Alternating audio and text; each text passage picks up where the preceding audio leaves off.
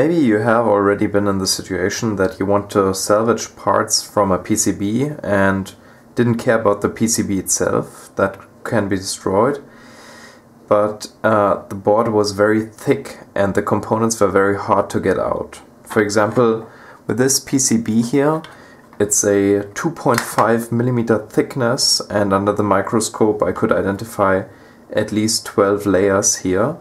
With these multi-layer boards it can be very difficult to get the components out if you solder through-hole components from the backside. Because of the through-hole wires that I used, a lot of heat energy goes into the board itself and doesn't really contribute to the solder. So when you're going from the bottom to desolder those components, you're going to burn the component to death, basically. With a board thickness like this, 2.5 millimeters, it's about 100 thou, you'll have to resort to something else. And I'm going to show you the method that I use sometimes. It really depends on the situation. First, I will apply a lot of flux on the pins of the component that I want to desolder, and then I will solder from the top, not from the bottom. First, I apply a lot of flux to both pin sides. Then I've prepared a little bit of solder that I tend to collect, and I make those ingots myself, and they come in very handy for a task like this here. So with the soldering iron I will first melt a little bit of my ingot and pour large drops on the pins here. And you'll have to see that it really connects to the pins, and I'm going to connect them all here.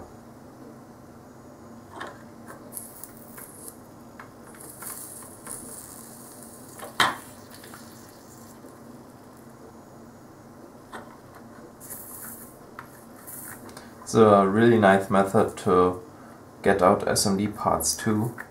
Just cover all pins in solder and then desolder them. So, as you can see, the component is completely soldered on both sides of the dip casing, and now I will use a screwdriver here to give me a kind of angle, and I will first melt one side completely.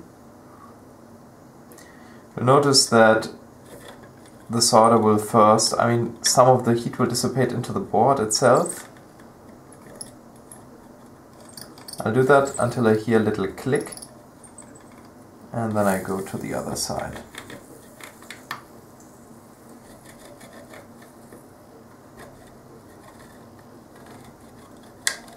Click.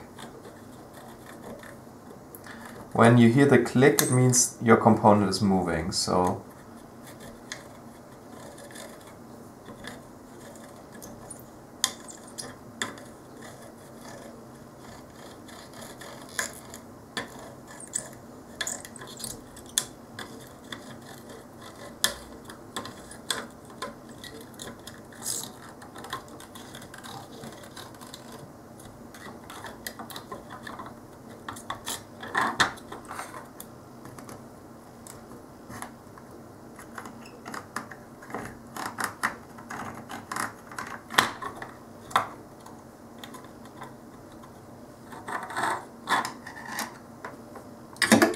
and we have the component free. It's better to heat the components once and do it properly instead of using mid or low temperature and continue to burn the components for minutes and minutes. In case you're wondering, I'm using 320 degrees C here with my soldering iron. So this is a look at the PCB that I have broken apart with some pliers. You can nicely see the epoxy structure of the PCB itself and the look of it. And in the middle, this is where a through-hole wire just basically came out. I'm going to show that into more detail later on.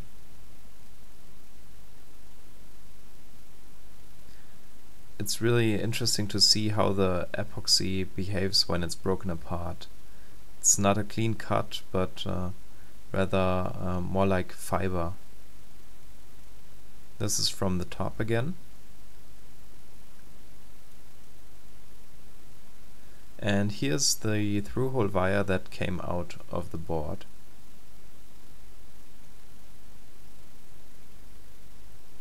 It's made of copper, and you can see why it really dissipates a lot of heat, especially when there's one of these on each pin.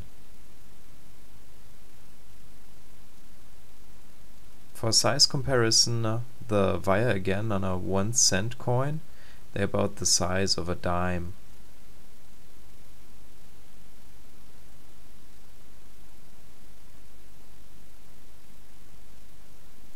So thank you for watching this video.